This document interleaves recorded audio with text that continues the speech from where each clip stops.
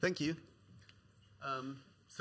Okay, I admit this title is a bit much. I promise the talk would be simpler. I want to talk to you about the RIMReP data management system, which is the project I'm currently working on. And I'll tell you a bit about that, and I'll tell you about how we are getting a wide range of data of different kinds and using a couple of very nice formats to deal with it. So we are dealing with data about the Great Barrier Reef of Australia. And there we have this problem where there's not enough data and there's too much data. So what do I mean with this?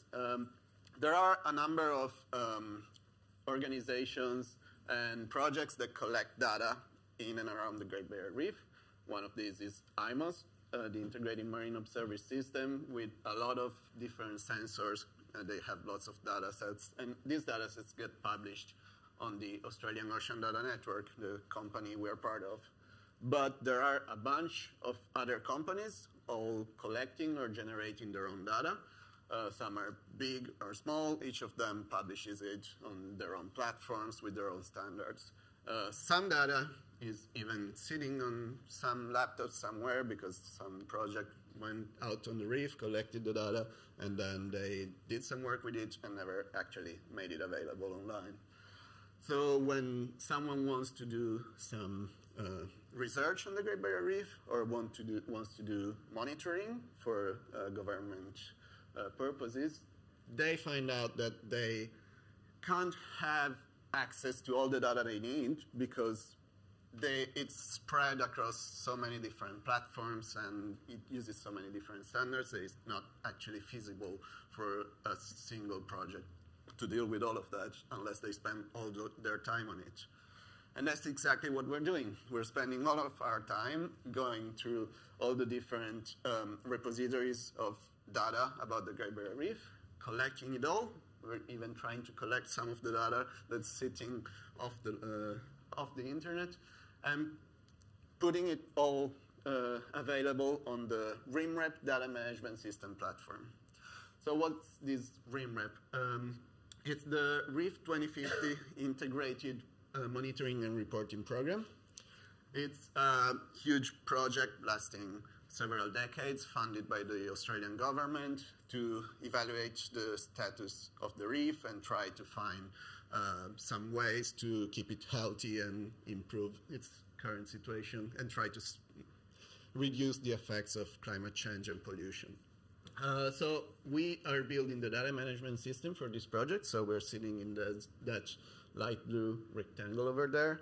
And what this data management system is supposed to do is collect data from several providers and make it available to the decision makers of the Reef Authority through a couple of APIs and some S3 buckets. We were commissioned to do that, but we actually also want to make this data open and available to everyone because most of the data we're collecting is actually public. So if we just put it all together, it doesn't make sense to then close it down. And we can deal with some sensitive data in a separate way and not make that one available generally. But so how are we publishing this data? Very quickly, we are using the Spatial Temporal Asset Catalog as a metadata catalog. We are using Stack Browser, which is a nice open source platform that allows you to have a good interface for searching for data. You can use spatial and temporal filtering. You can search for keywords, and you can see what kind of data sets are available. These will soon be available at this URL. We are still in a development phase, but we'll go into production and make it available by the end of the year. We have also another API, the Data API, which is based on PyGeo API, which is an open implementation of the OGC standards. And this also has a browser interface, but that's not the main point. The main point is that this can act as a way to enable machine-to-machine communication. So people can write scripts that talk to our system and use it to select subsets of some data sets based on spatial filtering or variable filtering and stuff like that. This will also be available by the end of the year.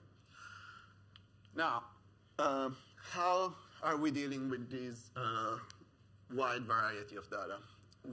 At the start of the project, we looked at the data sets that we were supposed to handle, and we found out that they can be grouped in two categories. We have tabular data and raster data. So tabular data is usually organized in rows and columns. It can be, it's most commonly available as CSV. It can be geospatial data, so we could have GeoJSON or other formats. Sometimes we even have to deal with Excel spreadsheets. But we found out that we can convert all the tabular data we get of any kind to Parquet, and I'll say more about that in a second. Raster data, it's multidimensional gridded data. When I say raster, you're probably thinking of maps and geotiffs and stuff like that. We have some of that, but the largest amount of raster data we get is actually produced by ocean models.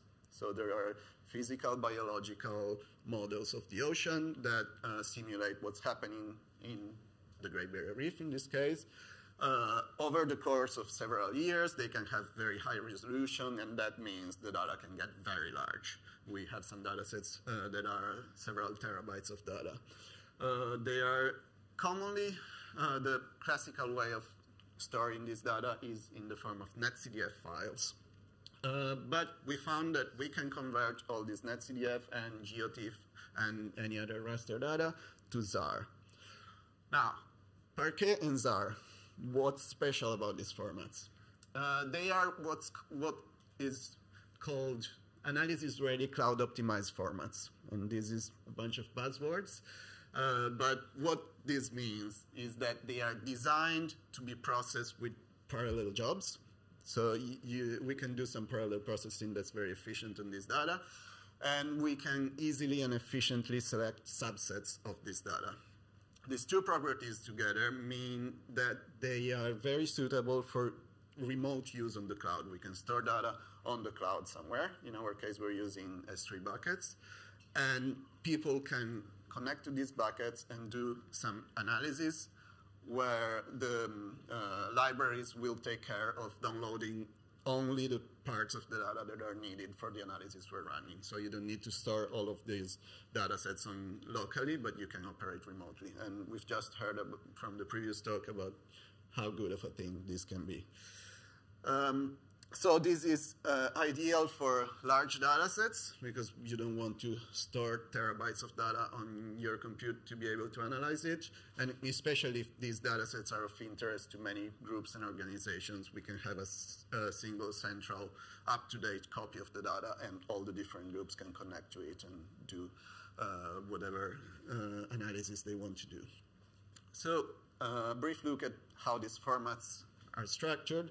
Parquet is a columnar storage format. So normally if you think of, for example, a CSV file, you have each row of the data one after the other. In a columnar storage format, you have each column of the data coming one after the other. This is a small change, but gives a few interesting properties. In particular, we can do some efficient compression of the data. It's easy to select a few columns from a very large data set. And this has also some advantages in parallelization. Parquet stores an index at the end of the file. They call it the metadata section. And this index allows libraries to look at it and know which section of the file they need to read for any query the user is currently running. So you don't need to search through all of the file to find the information you're looking for. This is good for tabular data, but we are often dealing with geospatial data. So we use an extension of Parquet called GeoParquet. This simply adds one more column to each table, and this column is a geometry column. It encodes spatial information in well-known binary, so we can encode here any kind of shapes with their own reference system. And this column is just stored as binary data. If you use any library that can deal with Parquet, you will see a binary column. But some libraries, although the support is a bit more limited, some libraries can understand GeoParquet and can see this column for what it is, as in this example, a series of points, but they can be any shape. Now, Zarr for raster data, it's a format that splits the data in chunks. So we have a large space. We divide it with a grid into tiles. This grid can be two-dimensional if we have a map, but it can be three-dimensional, can be four-dimensional if we have 3 dimensions and time. And then each of the tiles of this grid is stored in a separate file. So with Zarr, we get a folder containing lots of files, and we get one metadata file, which is stored in JSON that acts, again, as an index. So we know which of all of these tiles we need to read if we are interested in a particular subset of the data.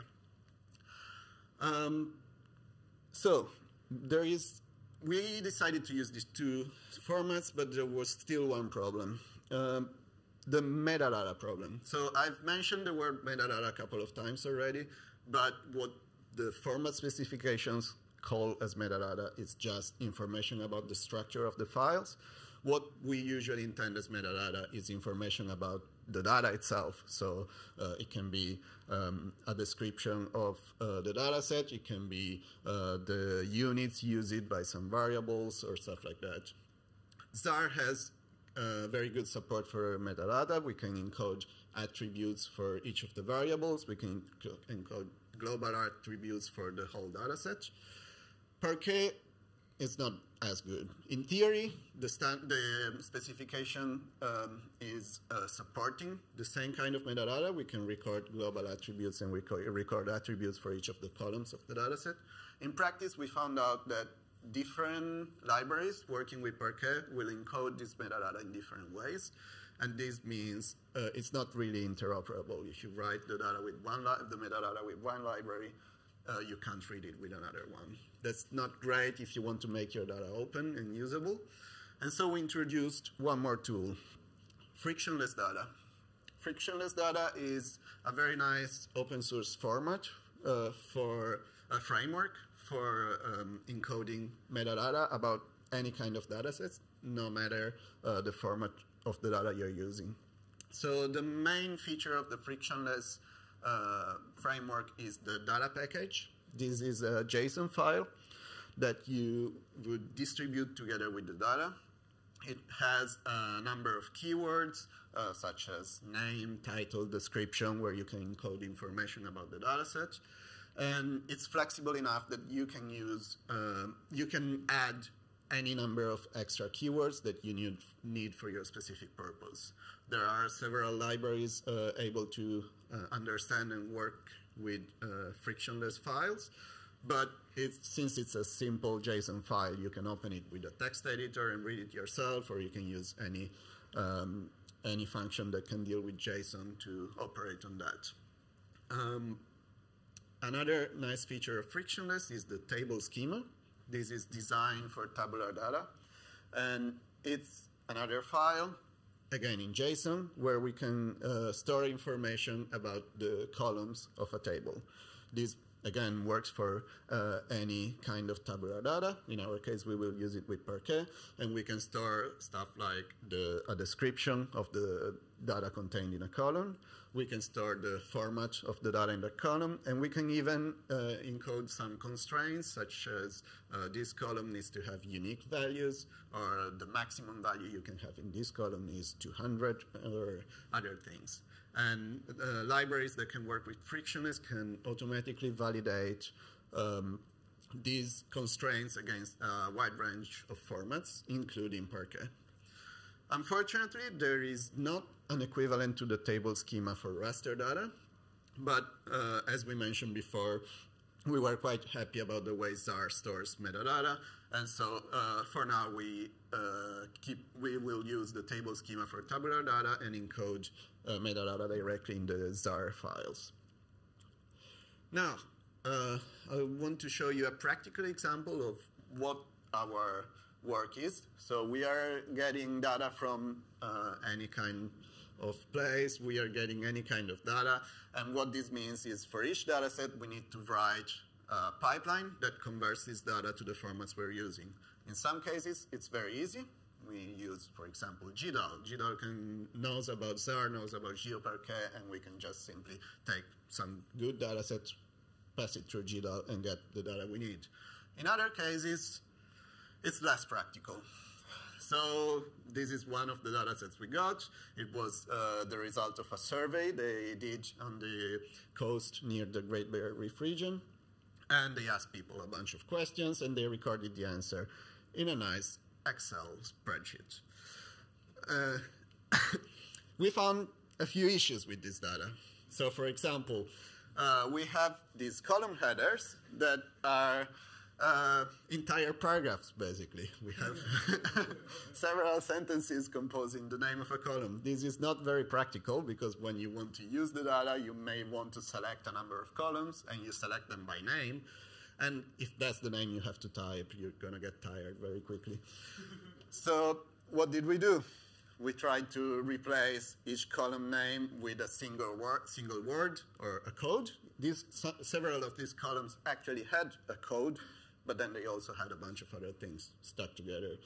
And then, although we try never to modify the data, never to delete information that's in the data. So all these longer names, we still keep them, but we put them as an entry in the table schema for each column, for the metadata of each column. The table schema, again, is a flexible schema, so we can add any keyword and value we want to it, and this was very useful for this case. Another issue, this Excel file actually had several worksheets, and one of them had extra information about each column of the data.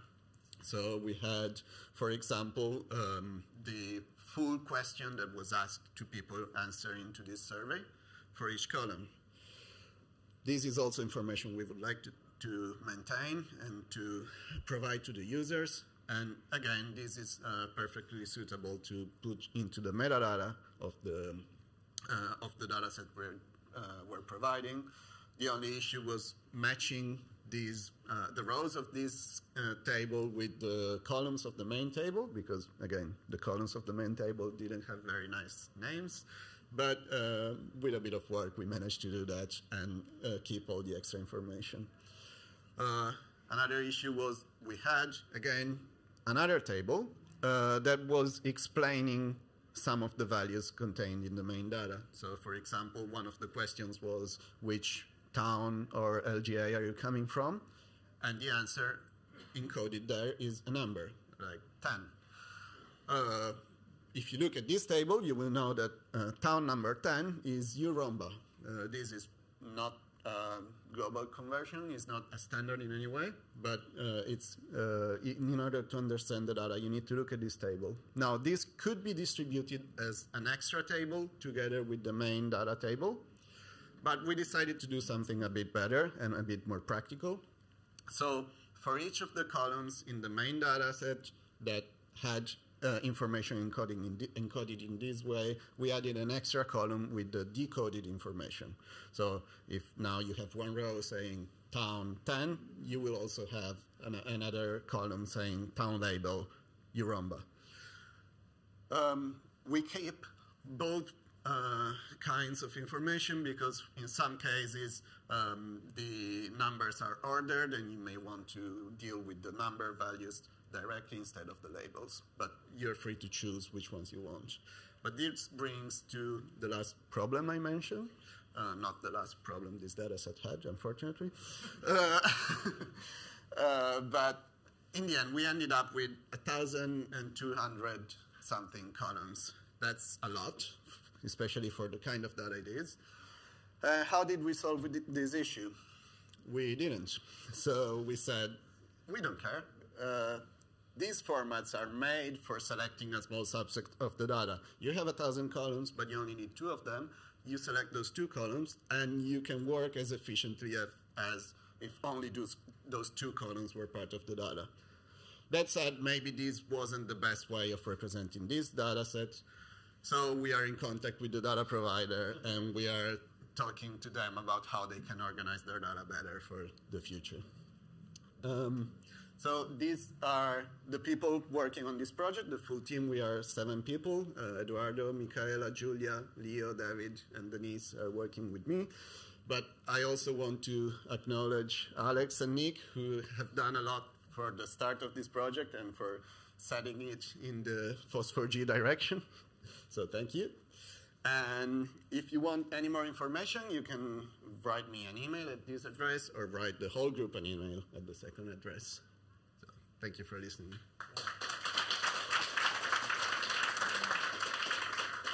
Thank you very much, Leo. Have we got any questions, Alex? Straight there. Hello. You've got a fantastic architecture. Who designed that? No, that's a joke. Question is, you're talking about using frictionless as a metadata format for your Parquet files.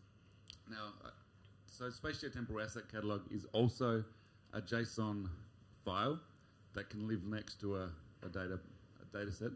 Can you talk about the, I guess, the reasoning for having another one? Yes. So Stack has a way to represent metadata as a JSON file with some very strict rules. So you need to use the exact keywords that Stack wants to understand. And then, in addition to Stack, we also had PyGeo API, which has a configuration file where we need to store a bunch of metadata about each data set we want to serve. So we were starting to have duplicated information in several places, and we were still needing to have a way to provide metadata to the public. So frictionless is now our central point where we store metadata information about each data set. And then we have some automated workflows that get a frictionless data package and extract all the information needed to generate the Stack configuration, the PyGeo API configuration. So now we curate the data package files partially. They are partially human curated and partially automatically generated. So we get all the information we have about a data set in there. And then we can use that both to provide to the users and to serve our API systems. Sounds fantastic. Thanks.